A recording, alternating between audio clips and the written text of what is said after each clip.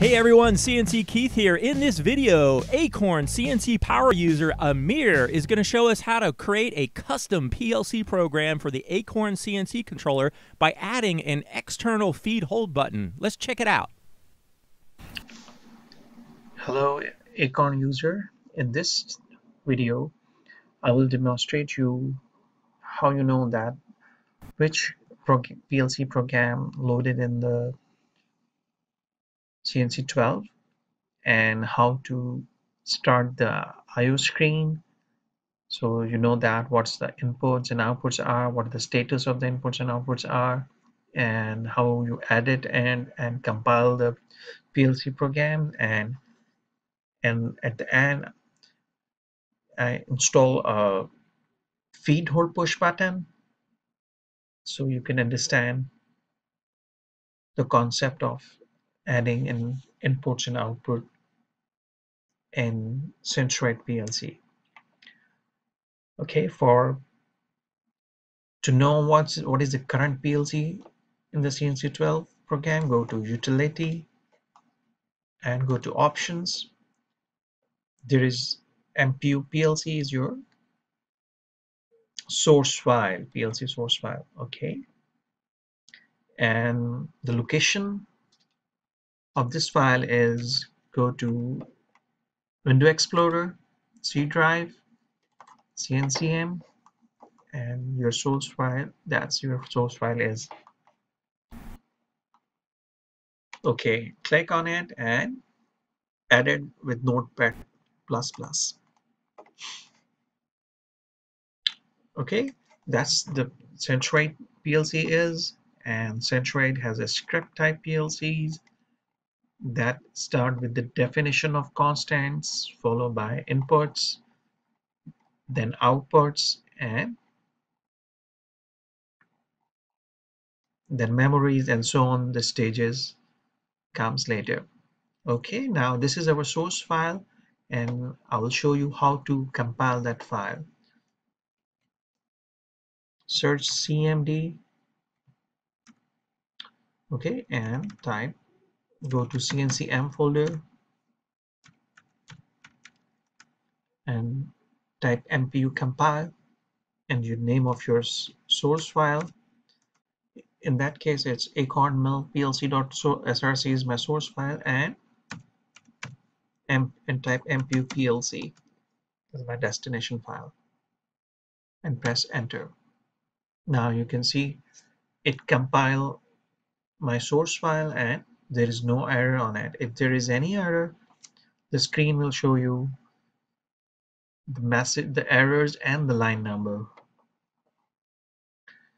Okay, now I will edit the source program and install a feed hold button in it. For that, I need to go to the inputs and I use proc trigger input as I replace it with my feed hold push button. And this is already defined in 769. We need to define it again, and otherwise it will gives the alarm. Okay, for the logic of push button, we search feed hold,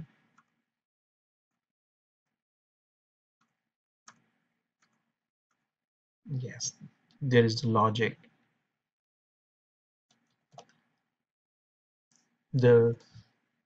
It says if we push feed hold key or keyboard feed hold or our virtual jog pattern feed hold button, then it's feed hold. So we add our feed hold push button also.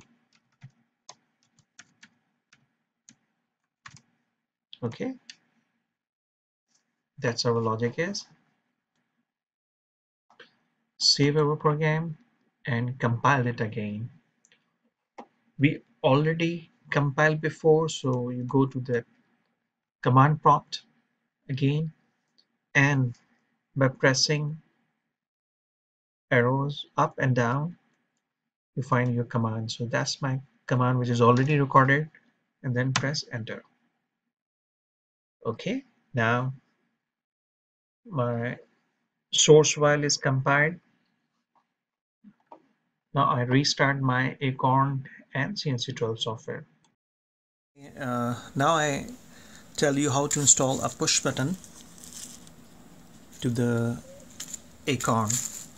Okay, first I make the header a 24 volt to the common to my header. Okay, and one end of the switch I give negative 24 volt, ground of 24 volt, and the other and I will insert into input 7.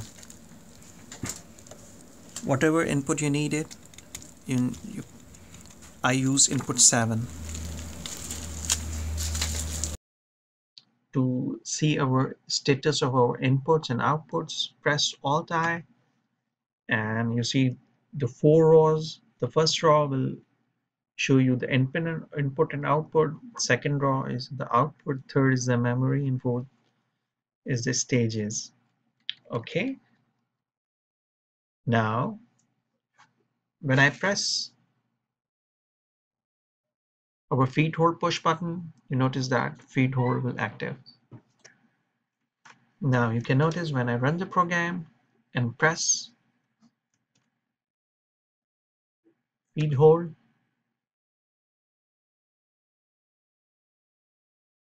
feed hold function will trigger.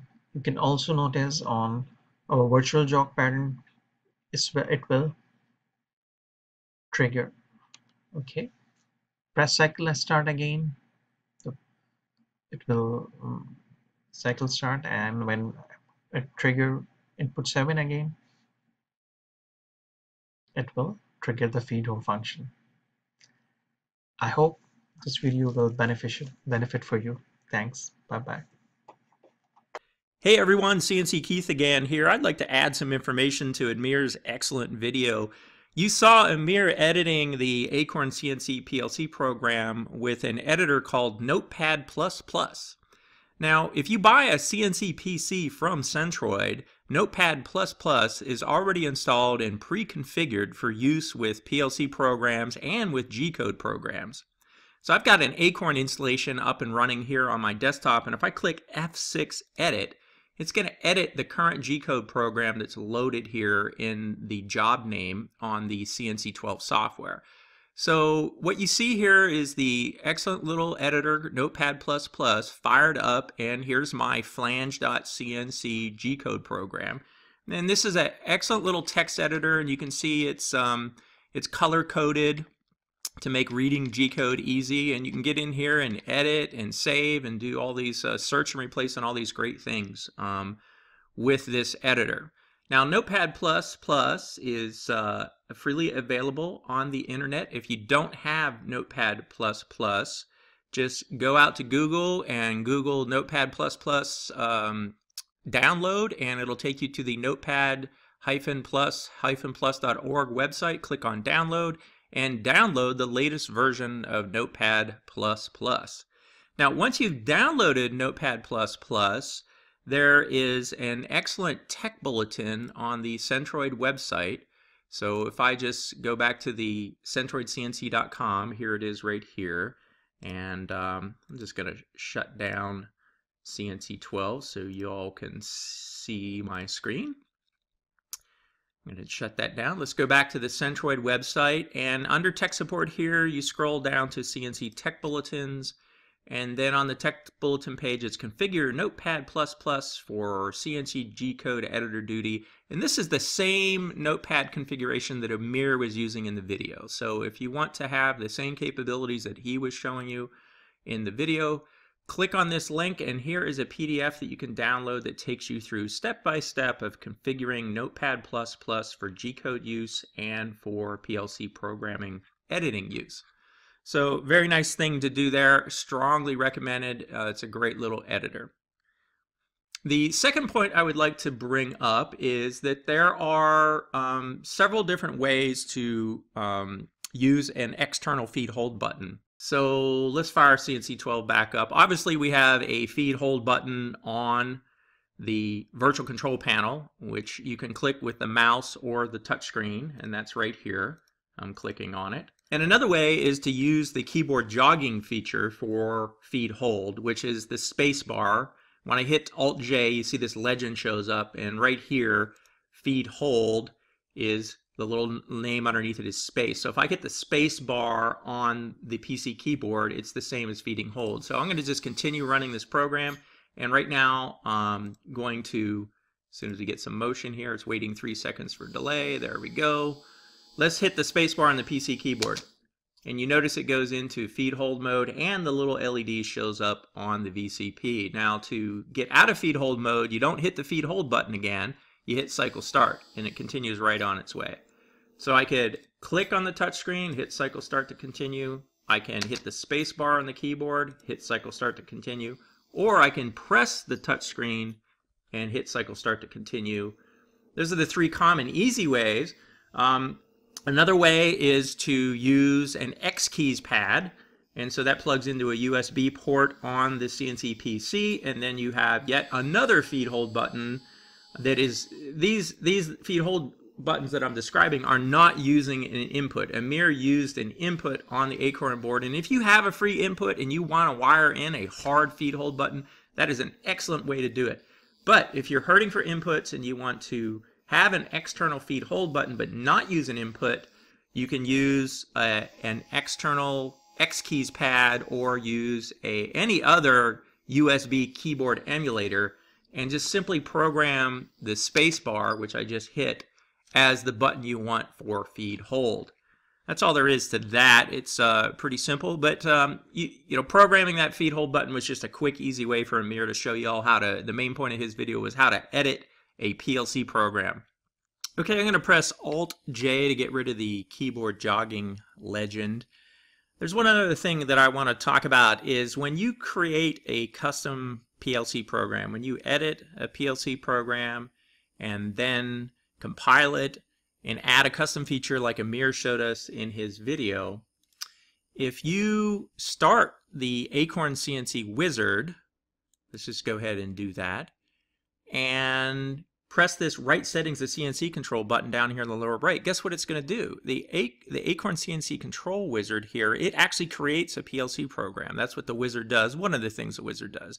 The wizard takes this input and output table here where you're going to input information on the different inputs and outputs of the Acorn board of the functionality that you would like. And when you click right settings to CNC control, one of the things that it's doing is it actually custom creates a PLC program to match the selections that you've created here, that you've selected, and creates a PLC program and compiles it. So if you do that after you created a custom PLC program, the wizard is going to overwrite your customized program. Now, you can still use the wizard when you create a custom program, but you just got to know to save your files. So let's go in here to the CNC directory, which is located in the C drive, and check some things out. Here's the Acorn Mill PLC program. That's the source file. This is the editable file. This is, you just open up with Notepad and edit it. You want to copy that out along with the MPU.plc program. The MPU.plc program is the compiled version of that source file. So copy those two files out of the CNC directory, make a folder, call it Custom PLC Program, and save them there. That way, if you go in and use the wizard and you hit right settings to CNC control, what you're going to do then is just copy this PLC program and the source file back into the CNC directory, reboot, and then you will still have your customized features of that particular PLC program. Also, if you're customizing a PLC program and you get mixed up, it's no big deal. Just use the wizard to create a fresh one and go start editing from there. So you could use the wizard to create this program right here, and then right-click, edit it, and compile it, and try again. Also, just want to mention, if you install new software, it's a real good idea to actually copy this entire directory. You can see I have one right below it here, cncm.406. So this is an old directory. Well, what that does is gives you a copy of all the files. It's just a good way to do things, because if you install new software, it's going to overwrite your PLC program, your customized PLC program. So yet another reason to have a copy of that somewhere else other than the CNCM directory, so you can just simply cut and paste it back in there after you install the new software.